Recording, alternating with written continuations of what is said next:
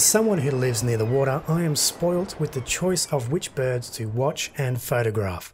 The ones that do get my attention are the shorebirds, from pied oyster catchers to stilts, sandpipers and godwits. But there's only one that truly catches my eye, and that's the big dog of migratory shorebirds, the far eastern curlew.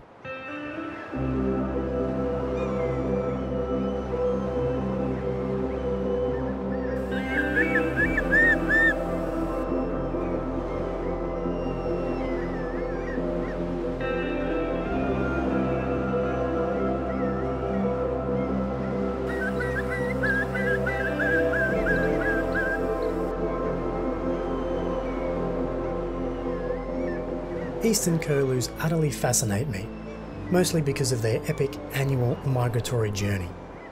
They fly non-stop from the east coast of Australia, navigating by using the sun, the stars and the Earth's magnetic field to eventually stop in the Yellow Sea, where they fatten up on the mudflats of northeastern China, prepping for the flight home.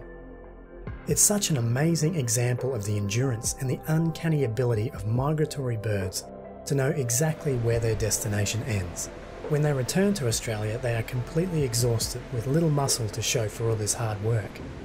They can't glide or soar like other larger migratory birds, so they have to flap their wings all the way. Photographing these guys is extremely challenging and frustrating, as they're very skittish, so it makes it hard to even get close enough for a decent look. The majority of my shots come from when it's feeding time, so either they're flying in or already at mudflats.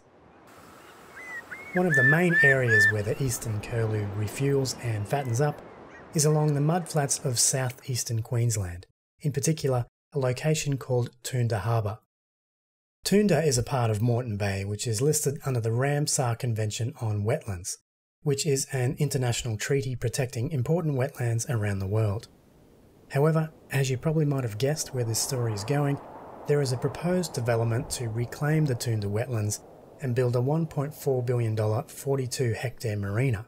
So from this to this.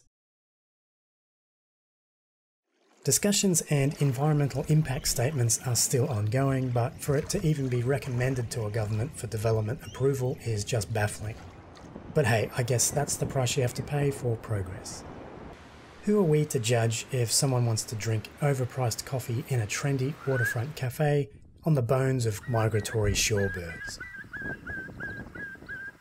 The eastern curlew is one of the most amazing ultra-endurance athletes of the natural world.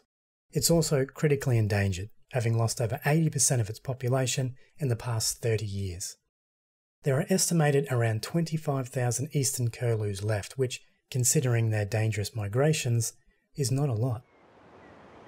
So I guess this is what we have to do as photographers. We need to capture these animals in all their glory, highlight their abilities and behaviours, as well as the perils they face abroad and at home, before they're all gone.